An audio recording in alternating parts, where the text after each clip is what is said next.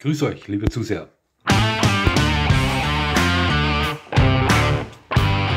Nochmal herzlichst willkommen, liebe Zuseher, hier auf meinem Kanal. Ich freue mich sehr, dass Sie da sind. Ich möchte Ihnen heute ein ganz spezielles Vergleichsvideo präsentieren. Ganz speziell deswegen, weil ich hier zwei Hunderassen ins Rennen schicke, die absolut nichts miteinander zu tun haben. Aber sie sprechen oftmals dasselbe Klientel an. Ich spreche hier vom anatolischen Schäferhund, dem Kangal, und dem American Pitbull Terrier. Ja, von welchem Klientel ich hier spreche, werden alle Besitzer von Kangals und Pits wissen, die ihre Hunde artgerecht halten und vernünftig erziehen. Und höchstwahrscheinlich liegt ihnen dieser Fakt genauso im Magen wie mir. Aber da können wir nicht viel dagegen tun. Ich möchte mal ganz kurz die Geschichte dieser beiden Hunderassen ankratzen, aber im Zeitraffer-Tempo, denn ich habe ja schon mal ein extra Video über beide gemacht, welches Sie sich gerne ansehen können auf meinem Kanal, würde mich sehr freuen. Also, der Kangal, ein Herdenschutzhund, eine der ältesten Hunderassen auf der Welt, ein wunderschöner Hund, ein typischer Herdenschutzhund, groß, stark, langer Rücken, lange Beine, klar erkennbar, ein Laufraubtier, ein leistungsfähiges, starke Unterwolle, welche ihn vor Kälte wie auch vor Hitze schützt. Absolut verteidigungsbereit gegen jedes Revier, das ihm als seines anvertraut wird, aber auch unheimlich loyal, liebevoll, treu gegen allen und jeden, der seiner Familie angehört. Der American Pitbull Terrier, ein Abkömmling des britischen Bull Terriers, dem Hund, der damals ganze Familien ernährte durch Erfolge bei Hundekämpfen. Ja, wurde nur zu einem Zweck erschaffen, und das war der Kampf Hund gegen Hund oder Hund gegen andere Tiere in der sogenannten Pit, daher auch der Name American Pitbull Terrier. Dieses Pit steht für die Kampfgrube, wo diese Hunde damals durchs Feuer gingen. Bei der Selektion dieser Hunderasse wurde besonderes Augenmerk darauf gelegt, einen Hund zu erschaffen, der absolute Beißhemmung Menschen gegenüber vorweist, um immer fähig zu sein, diesen Hund aus dem Kampf herauszunehmen, ohne gebissen zu werden. War da ein Hund dabei, der um sich gebissen hat, wurde mit dem nicht weiter gezüchtet. Oftmals wurden die getötet.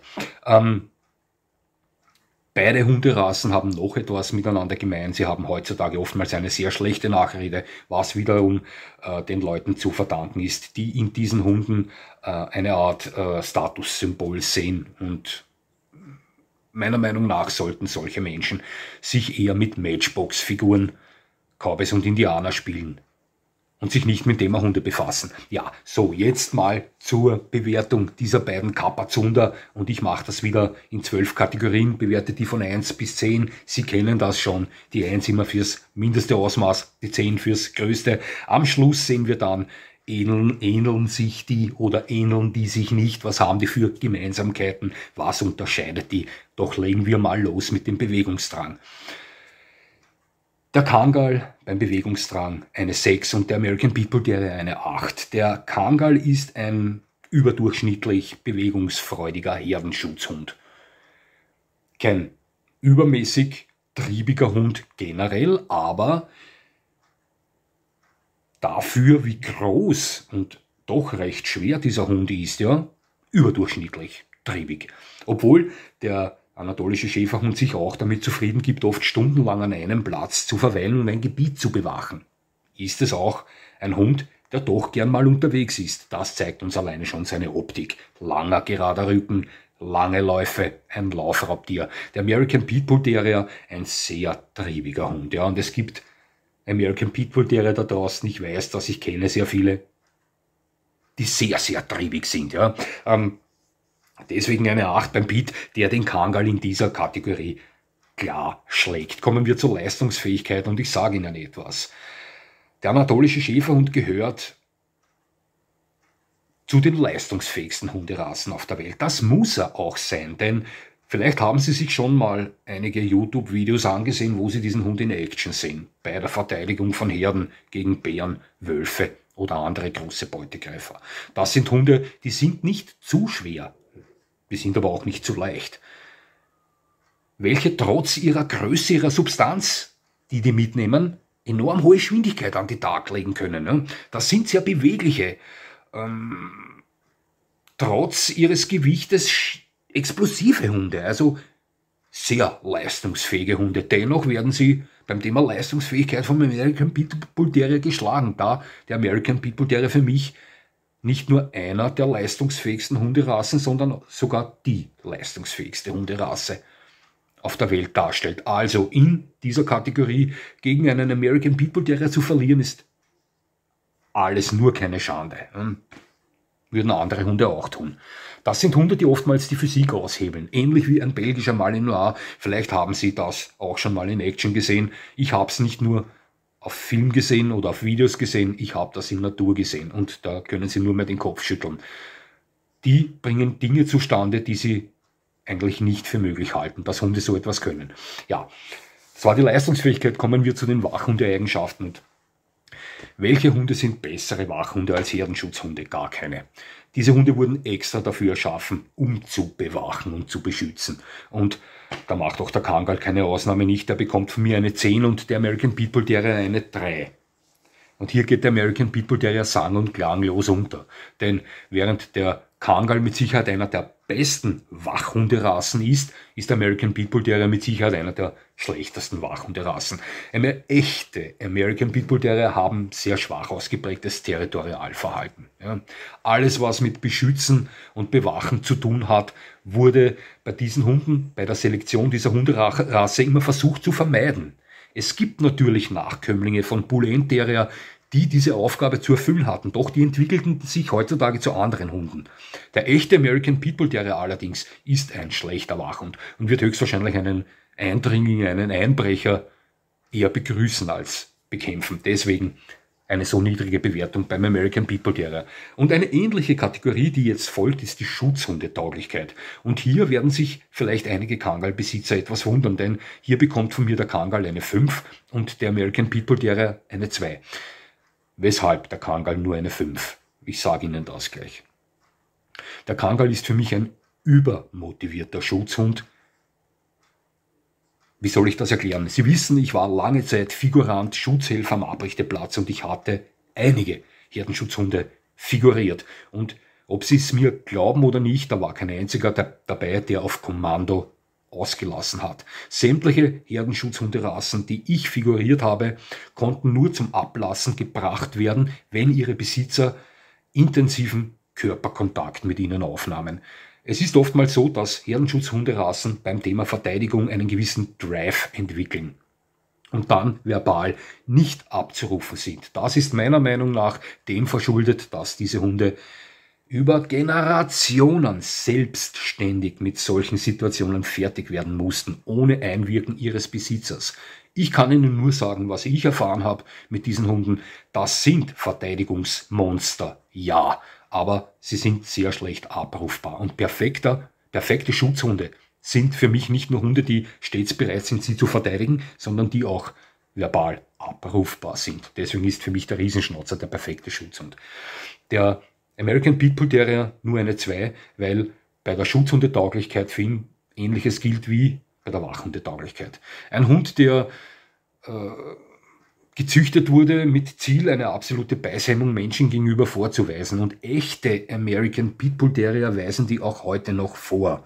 Deswegen ist das ein eigentlich schlechter Schutzhund, der oftmals nicht daran interessiert ist, seinen Besitzer zu verteidigen. Ausnahmen bestätigen die Regel, das ist klar. Auch mein Pit, den ich 14 Jahre lang besaß, war ein passabler Schutzhund, wobei es etwas mit dem Auslassen auf Kommando haperte. Das allerdings hat wieder mit dem Bulldog-Blut zu tun, das die American Pitbull Terriers in sich tragen. Aber generell gesehen sind American Pitbull Terrier schlechte Schutzhunde. Ja, jetzt werden sich vielleicht einige Leute dieses Klientels, das ich vorher angesprochen habe, hier wundern. Sollten Sie zusehen, aber das ist nun mal Fakt. Also Sie haben sich, wenn Sie einen Schutzhund suchen, für die falsche Hunderasse entschieden, meiner Meinung nach. Verträglichkeit. Thema Verträglichkeit, beides sind keine Engel. Ja, sowohl Herdenschutzhunderassen als auch American Pitbull Terrier sind dafür bekannt, dass es hier schon zu Problemen, zu Reibereien kommen kann. Herdenschutzhunderassen sind sehr dominante Hunde. Auch hier macht der anatolische Schäferhund keine Ausnahme. Ich möchte nicht sagen, dass das notorische Radaubrüder sind, die bei der Tür rausgehen und alles zerhacken möchten, was sie sehen. Das behaupte ich nicht. Doch ein erwachsener Kangal ist sicher mit mehr Vorsicht zu behandeln bei der Begegnung mit anderen Hunden, die auch dominant sind, als viele andere Hunderassen. So möchte ich es vielleicht ausdrücken. Und beim American Pitbull Terrier wissen wir, die Hunde wurden extra dafür gezüchtet, um mit anderen Hunden zu kämpfen. Das manifestiert sich nun mal in einer Hunderasse. Ich kannte American Pitbull Terrier, die sich mit jedem spielten. Mit Hündinnen, mit Rüden, egal welchen Alter, egal welcher Rasse. Aber ich kannte viel mehr American Pitbull Terrier, die lieber kämpften, als sich zu spielen. Ja. Deswegen bei beiden, bei der Verträglichkeit, eine 3. Jetzt kommen wir zur Gesundheit und ich möchte hier behaupten, dass der anatolische Schäferhund, der Kangal, zu den gesündesten der sehr großen Hunderassen gehört. Das gilt übrigens für viele Herdenschutzhunderassen. Das sind Hunde, die sind tausende Jahre lang die härtesten Bedingungen durchgegangen. Kargst, also mit extrem genügsam, was das Futter betrifft, den Witterungen ausgesetzt und so weiter und so fort. Das kräftigt einfach einen Hund, das kräftigt eine Hunderasse. Und heute ist der anatolische Schäferhund mit Sicherheit einer der gesündesten der sehr großen Hunderassen. Der bekommt von mir bei der Gesundheit eine 9 und der American Pitbull Terrier eine 10. Eine 10 deshalb, weil ich glaube, dass der American Pitbull Terrier noch weniger zu Problemen zum Beispiel mit dem Bewegungsapparat tendiert als der Kangal, wo das eher vorkommen kann, allein gewichtstechnisch schon. Aber Bullterrier-Rassen gehören für mich generell zu den gesündesten Hunderassen auf der Welt. Hier kann vielleicht ein rein weißer Bullterrier eine Ausnahme darstellen. Sie wissen schon, Taubheit, Hautprobleme, aber generell sind American Pitbull Terrier zu suchen in der Kategorie gesündeste Hunderassen der Welt. Deswegen eine 10. Kommen wir zur Größe. Hier bekommt der Kangal von mir eine 9 und der American Pitbull Terrier von mir eine 4. Der Kangal ist ein sehr großer Hund. Im Schnitt über 80 cm Schulterhöhe. Ja, ich weiß, es gibt weit höhere Kangals, aber im Schnitt erreichen sie über 80 cm Schulterhöhe und stellen für mich so sehr große Hunde dar. Riesenrassen würden eine 10 bekommen. Der American Pitbull Terrier bewegt sich auf 50 cm Schulterhöhe zu und stellt somit einen mittelgroßen Hund dar. Deswegen eine 9 beim anatolischen Schäferhund, eine 4 beim American Pitbull Terrier und beim benötigten Platz ist das so eine Sache. Sie wissen, Sie kennen meine Einstellung mittlerweile vielleicht schon zu Hund in der Wohnung. Oder meine Einstellung zur Aussage, ein etwas größerer Hund, schon ein mittelgroßer Hund, muss unbedingt über Haus und Garten verfügen, also der Besitzer dieses Hundes. Ja. Also, der Meinung bin ich nicht, war ich nicht. Ich habe jetzt meinen 4. Hund, alle meine Hunde lebten in Wohnungen und ich garantiere Ihnen, alle meine Hunde waren glückliche Hunde. Es kommt darauf an, wie aktiv Sie mit diesen Hunden sind, beim Thema Fortgehen und so weiter. Aber Herdenschutzhunderassen, das ist meine Meinung, da gehe ich davon nicht weg. Das sind Hunde, wo ich sage, der Besitzer benötigt ein Grundstück, wo der Hund Zutritt darauf hat. Ein Herdenschutzhund braucht ein Grundstück, das er bewachen kann, wie die Luft zum Leben. Wie die Luft zum Atmen, Entschuldigung. Das ist meine Meinung. Einen Herdenschutzhund nur in einer Wohnung zu halten und mit ihm 3, 4, 5, 6 Mal am Tag rauszugehen, würde ich sagen, zerstört seine Seele. Das ist meine Einstellung, meine Erfahrung. Ich mag hier falsch liegen, aber ich sage mal, einen Kangal halte ich dann artgerecht, wenn ich auch über ein großes Grundstück verfüge, wo der Hund ständig Zutritt hat. Ja. Deswegen beim benötigten Platz beim Kangal eine 8 und beim American Pitbull Terrier eine 4, da der American Pitbull Terrier sehr gut in einer Wohnung haltbar ist. Das Einzige, auf das Sie aufpassen müssen, American Pitbull Terrier schlafen sehr gern im Bett, aber das müssen Sie sich selbst mit dem Hund ausmachen. Ansonsten spürt man die nicht viel in der Wohnung. Sie sind zwar sehr triebig und haben auch ihre Energieausbrüche in der Manier von Bullies, ja, vielleicht nicht ganz so wild, weil das sind Bullies Ausnahmen, ja, aber ansonsten, ja, so triebig sie draußen sind, ja klar, wird man ihn zu Hause auch spüren, aber das hält sich in Grenzen, also da ist er schon genügsam, sage ich mal. Deswegen eine 4 beim American Pitbull Terrier bei der Fellpflege. Auch das ist schnell erklärt. Der Kangal ist ein Hund mit Stockhaar und absolut dichter Unterwolle. Hier gehört das Fell regelmäßig gepflegt, wenn Sie keinen ungepflegt aussehenden Hund halten möchten. Außerdem sollten Sie ihn regelmäßig vom toten Haar befreien, damit kein Juckreiz auftritt. Ja, also Fellpflege beim Kangal 5 und beim American Pitbull Terrier eine 3. Das ist ein reines Kurzhaar. mit so gut wie keiner Unterwolle. Hier ist die Fellpflege absolut keine Hexerei.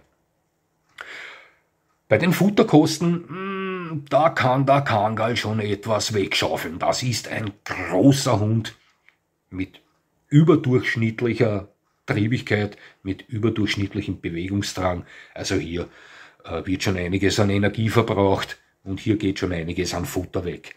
Eine 7 beim Kangal und eine 5 beim American Pitbull Terrier, der für seine Größe, sage ich mal, recht viel Appetit vorweisen kann. Das ist ein sehr stark bemuskelter Hund, viel Muskelmasse, ergo viel Energieverbrauch.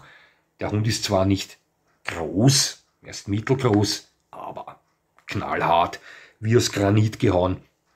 Da geht schon ein bisschen Futter weg, deswegen eine 5 beim American Pitbull Terrier. Jetzt kommen wir zur Familientauglichkeit. Herdenschutzhunderassen sind generell für mich keine klassischen Familienhunde nicht. Nein, ich habe nicht gesagt, dass das keine lieben, rücksichtsvollen, treuen, loyalen Familienhunde sind. Das sind sie. Aber es sind keine klassischen Familienhunde. Sie wissen, Vater, Mutter, Kinder, kleiner Garten, Haus, Besuch und so weiter und so fort. Da geht es ums Ganze drumherum. Ich bin davon überzeugt, dass Kangals oftmals mehr Ruhe von allem benötigen, ja, als ein typischer Familienhund. Also ständig im Familienverbund eingebunden mit Wirbel und Kindern und Fußball und weiß ich nicht und das glaube ich nicht, dass das die Sache ist, die der Kangal genießen würde. Klar genießt er sein Beisein bei der Familie, doch braucht dieser Hund auch etwas Zurückgezogenheit. Ein Gebiet, das er bewachen kann, wo er seine Ruhe hat, wo er sich auf seine Arbeit konzentrieren kann, das erfüllt diesen Hund. Und deswegen glaube ich, dass er bei der Familientauglichkeit unter anderem, hier fallen natürlich auch Begrüßungen von fremden Menschen dazu, also Herdenschutzhunderassen sind nicht die herzlichsten Begrüßer, wenn es zu Besuch kommt von Leuten, die sie noch nie gesehen haben, das wissen wir, ja. Das spielt natürlich alles mit und deswegen der Kangal bei der Familientauglichkeit von mir eine 6 und der American Pitbull Terrier eine 10, weil Bull Terrier für mich zu den familientauglichsten Hunderassen auf der ganzen Welt gehören. Und jeder, der einen Bully oder einen Pit oder einen Amstaff oder einen Staffy zu Hause hat oder in der Familie hat, der wird das bestätigen oder der wird wissen, wie diese Hunde zu Hause funktionieren. Das sind absolute Clowns, liebevolle, herzliche Clowns, ja, zum Schmelzen und kinderlieb bis zum Abwinken. Also das Verhalten von Bull Terrier gegenüber Kindern ist derartig herzlich, so habe ich es immer gesehen in den Jahren, in denen ich mit diesen Hunden zu tun hatte, wie ich es noch bei keinen anderen Hunderassen gesehen habe. Ja, außerdem werden sie höchstwahrscheinlich mit einem echten American Pitbull Terrier niemals ein Problem haben, wenn Besuch kommt, den der Hund nicht kennt, denn diesen wird dieser Hund höchstwahrscheinlich genauso herzlich begrüßen, wie er sie begrüßt, wenn sie von der Arbeit nach Hause kommen. Deswegen eine 10 beim American Pitbull Terrier. Bei der Ersthundetauglichkeit, es sind beide für mich keine Ersthunde nicht. Der Kangal, der anatolische Schäferhund, eine 2 und der American Pitbull Terrier eine 3. Schauen Sie, das sind beides enorm starke Hunde mit gewissen Einstellungen zu gewissen Sachen. Und hier sollte eine gewisse Situationserfahrenheit oder Situationseinschätzung schon gegeben sein. Ich weiß schon, es gibt Leute draußen, die hatten noch nie einen Hund, die haben aber ein Händchen dafür, einen gewissen Hausverstand bei der Erziehung bei Hunden. Und die kämen auch mit einem anatolischen Schäferhund oder einem American Pitbull Terrier klar. Dann gibt es wiederum Leute draußen, die hatten schon 3, 4 Hunde, die kämen mit diesen beiden Hunderassen höchstwahrscheinlich überhaupt nicht klar. Klar, hier kann man nicht alle in einen Topf reinwerfen. Aber klassische Ersthunde sind beides nicht. Ja? Deswegen eine 2 beim Kangal und eine 3 beim American Pitbull Terrier. Jetzt sind wir da fertig. Was haben wir da? Der anatolische Schäferhund ist der Hund mit weniger Bewegungsdrang. Es ist der klar bessere Wachhund, logisch. Und es ist der bessere Schutzhund, auch klar. Der American Pitbull Terrier ist der leistungsfähigere Hund, keine Debatte. Er ist kleiner, er hat weniger Platzbedarf. Die Fellpflege ist weniger aufwendig, er hat geringeren Futterbedarf und er ist der familientauglichere Hund. Und was haben die beiden miteinander gemein? Es sind beides leistungsfähige, starke Hunde mit robuster Natur, doch beide neigen zu Aggressionen gegenüber Artgenossen und beide sind absolut keine geeigneten Ersthunde. Dass sich diese beiden Hunde miteinander überhaupt nicht ähneln, war mir von Anfang an klar, ja, logisch. Ja. Der Grund, weshalb sie dasselbe Klientel oft mal ansprechen, ist einfach nur der, dass diese Leute in diesen Hunden gefährliche, starke, sie wissen schon was, Hunde sehen. Ja, aber diese Leute sollten sich besser, weiß ich nicht, mit etwas anderes beschäftigen als mit Hunden. Würden Sie mich fragen, welchen Hund ich bevorzugen würde? Also ich habe jetzt zum Beispiel ein Haus mit Garten, könnte mir sowohl einen anatolischen Schäferhund nehmen, als auch einen American Pitbull Terrier nehmen. Das wäre für mich eine extrem schwere Entscheidung. Denn ich liebe den Pit. Ich hatte 14 Jahre lang einen. Ich weiß, was das für tolle Hunde sind, die besten Freunde, die es gibt, was das für Djangos sind. Aber mir gefallen auch Herdenschutzhunde extrem gut. Doch, ich muss ja immer auch daran denken, dass auch meine Frau mit diesem Hund zurechtkommen sollte. Ja. Und meine Frau verfügt nicht über die Körperkraft von mir und vielleicht auch manchmal nicht über ganz dasselbe Händchen, wie ich es habe für Hunde. Ja. Und hier würde ich glauben, dass der American Pitbull Terrier führiger ist, also leichter zu handeln ist als der anatolische Schäferhund. Und deswegen würde ich mich aus Rücksicht meiner Frau gegenüber für einen American Pitbull Terrier entscheiden. Aber nicht nur deswegen, sondern er stellt ja sowieso für mich einen der großartigsten Hunderassen auf der Welt dar. Aber auch der Kangal ist für mich einer der tollsten Hunderassen auf der Welt. Und käme da jetzt wer zu mir, hätte ich meinen Hund nicht. Ja. Käme da wer zu mir und ich hätte ein Haus mit Garten mit einem Kangal-Welpen, würde sagen, willst du ihn haben? Willst du ihn haben? Er hätte noch nicht ausgesprochen und ich hätte ihm den Hund schon weggenommen. Ja, das ist jetzt meine Entscheidung gewesen. Liebe Zuseher, es hat mich sehr gefreut, dass Sie mir zugesehen haben. Ich würde mich selbstverständlich freuen, wenn Sie mir weiterhin zusehen. Und jetzt wünsche ich Ihnen noch einen schönen Tag. Das war's.